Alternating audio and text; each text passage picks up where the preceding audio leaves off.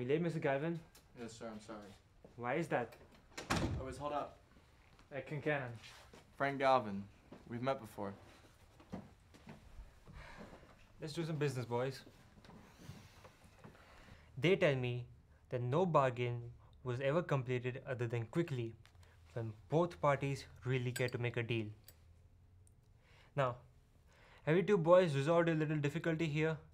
Because that will certainly save the Commonwealth a lot of time and bother. This is a complicated case, Your Honor. I'm sure it is, Frank. And let me tell you something. If you find it so complex, how in the hell are you going to make the jury understand it? See my point? Let's talk a minute.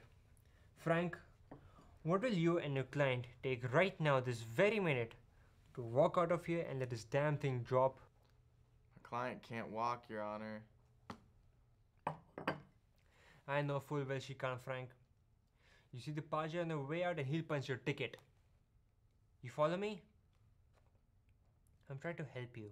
Your Honor, Bishop Brophy and the Archdiocese have offered plaintiff $210,000. Huh. Yeah, my doctors didn't want to settle at any price. They wanted this cleared up in court. They wanted their vindication, and I agree with them. But for today, the offer stands. Before we begin the publicity for a trial. For today only.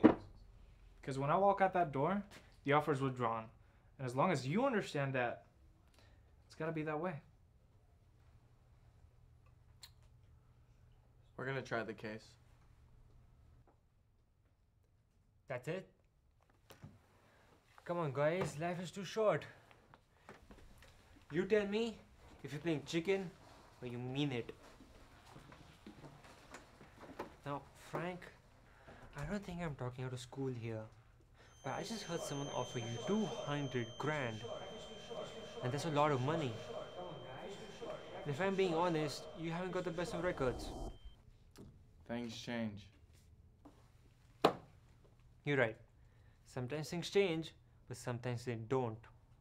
Now, I remember back when you were disbarred. I was not disbarred. They dropped. And it seems to me that if a fella's trying to come back, he would take this settlement and make a record for himself.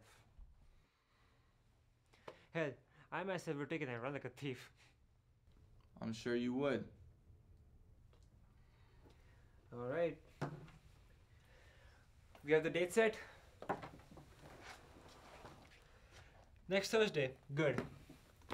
See you boys in court.